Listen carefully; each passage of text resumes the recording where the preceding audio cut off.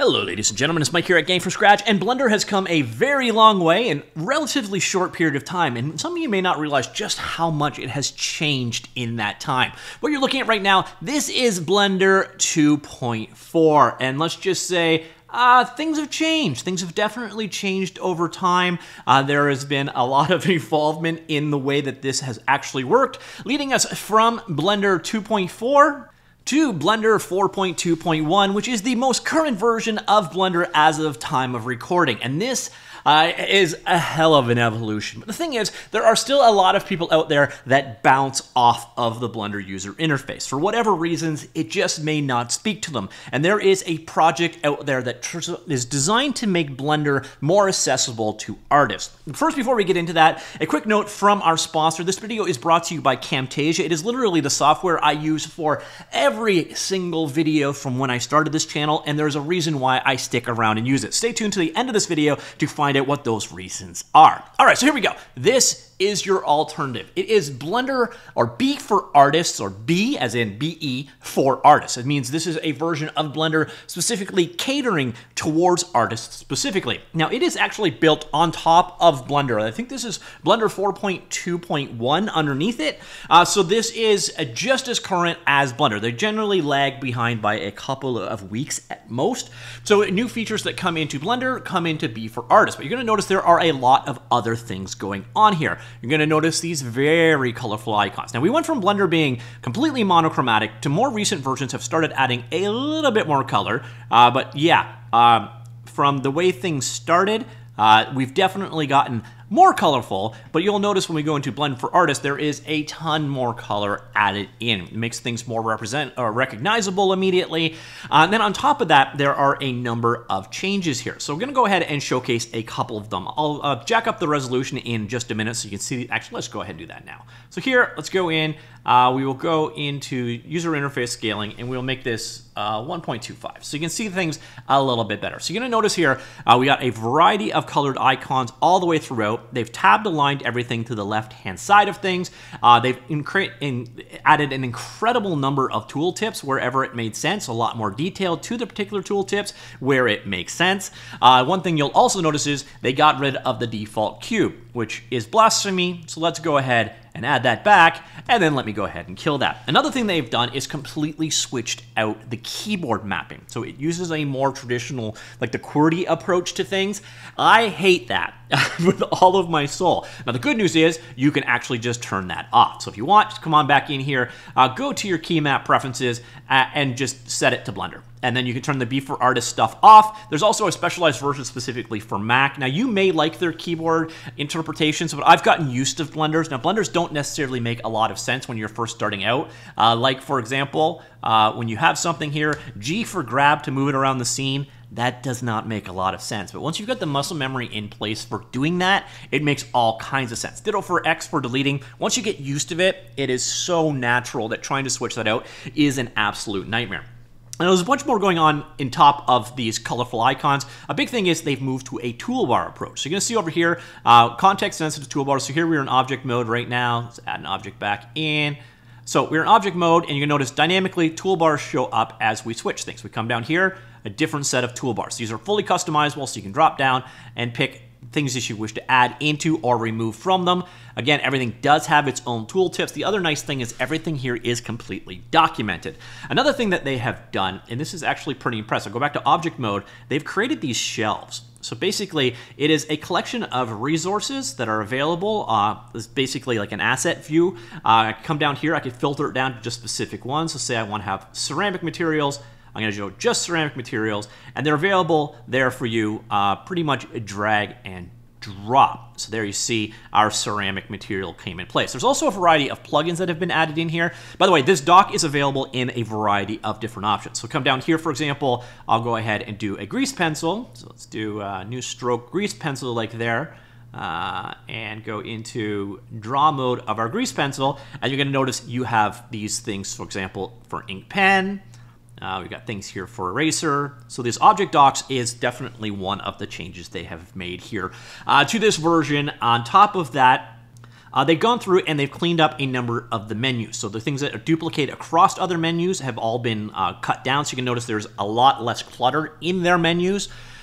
They've got mouse controls for everything, but you're going to see a lot of this have actually been preempted by Blender. So now Blender is starting to improve in these areas. So for example, here, I can snap to a front view right here. And I can also do that with this control that was added in, I don't remember exactly which version of Blender. In the last couple of years, they've added this in, and then these tools in here as well. So you have these on-screen controls in Blender now that this is kind of like a hacky implementation to fix. So Blender have been sort of somewhat obsoleting some of the changes that BForArtist set out to fix. So it used to be originally not all movement controls were available in a mouse interface, but now they've started adding that. So it sort of takes away a little bit of what BForArtist is all about. So is this going to be for you? That ultimately comes down to you. Like, there are things here I definitely find frustrating. For example, here, they've hidden the editor types for Windows. So if I want to change a window out to another window, that actually, I have to toggle that back on. You can set it and save it, but I don't find their approach particularly intuitive, as an example. So this, quite simply, is a version of Blender set up to cater more towards visually oriented artists.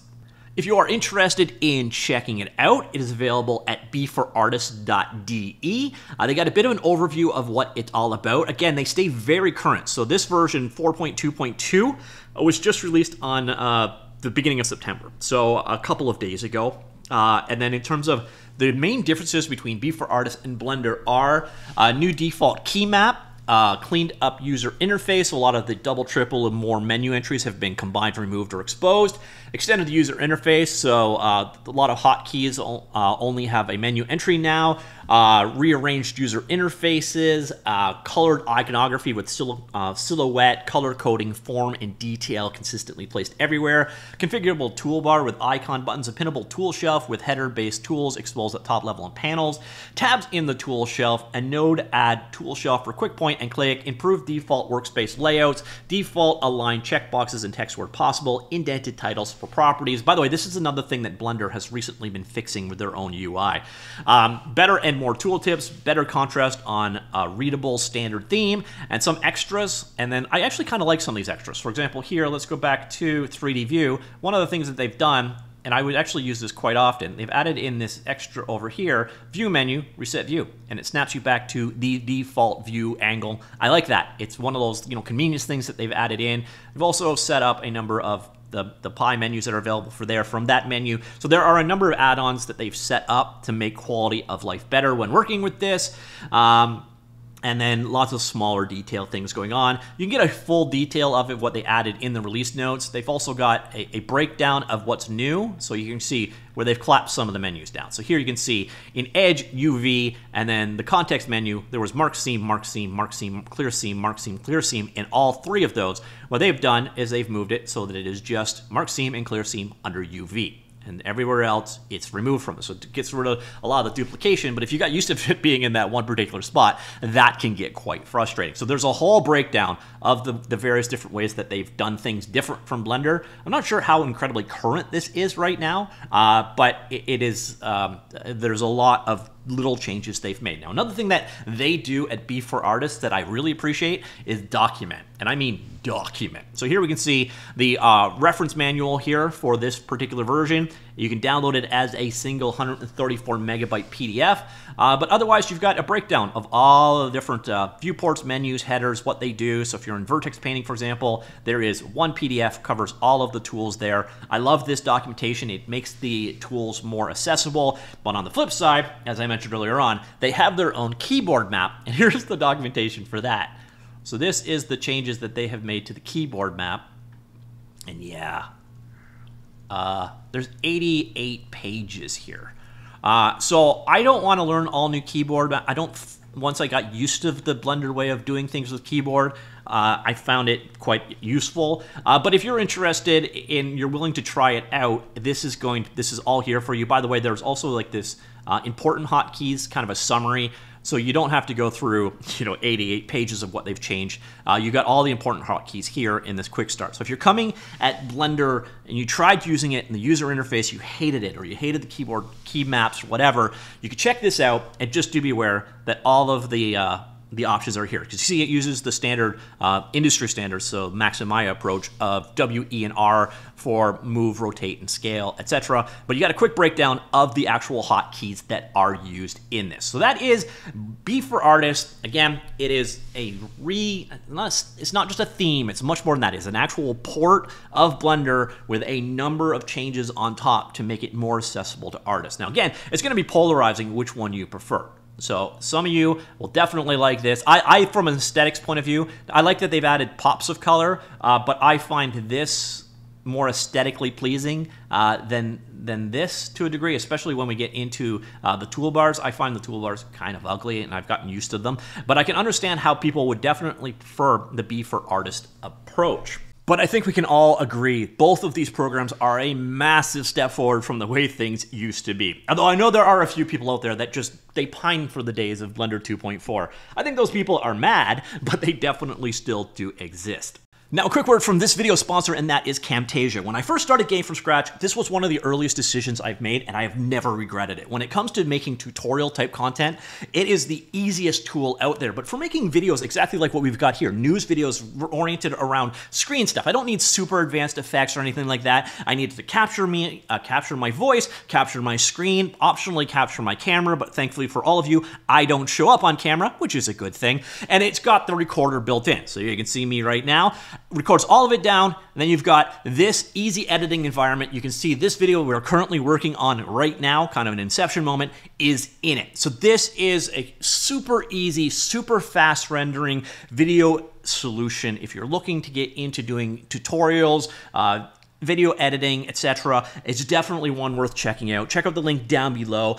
There is a discount code available as well, and they have a full functioning watermarked version. If you want to check out all of its capabilities, you can do that. So thank you, Camtasia. And that's it, ladies and gentlemen. Let me know what you think of BForArtist. Are you tempted by it? Is it anything there for you? Or are you going to stick with Blender as it is? Or are you just pure on in the Max and Maya camp? Let me know. Comments down below. I will talk to you all later. Goodbye.